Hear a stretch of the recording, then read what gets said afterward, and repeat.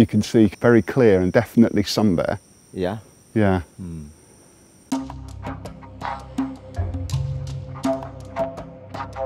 The sun bear is the least known of the 8 bear species in the world, highly threatened by habitat loss and poaching throughout its range in Southeast Asia. I'm here in RER starting a research project on the globally threatened sun bear.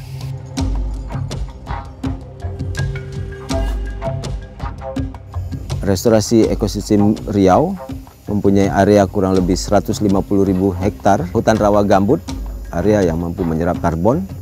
Jika area ini rusak, akan berpengaruh kepada perubahan iklim secara global. RER berkomitmen untuk merestorasi dan memproteksi area ini.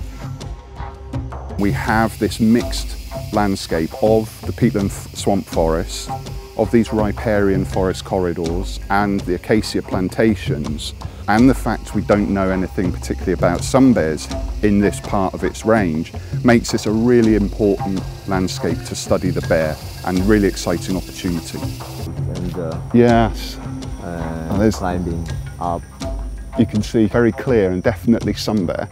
Yeah. Yeah. Because of the way the landscape's managed and protected, poaching isn't a big concern. So what we can focus on here is how sun bears use the forest and how changes to the forest might influence the sun bear population. Sun bears are a difficult species to survey directly. They tend to avoid human activity. There are over 30 camera traps that have been set across the different forest types throughout the landscape for surveying actually not just sun bear, but for other really important biodiversity. We're looking in habitat plots where we find signs of bears compared to areas of the forest where we don't find signs of bears. And then we can start to evaluate what's the difference between those two. Globally, we don't know a huge amount about the current situation of population sizes of sun bears, and this is a priority for the bear specialist group. If we can establish that, that really contributes to our global understanding and in terms of our conservation evaluation of this threatened species.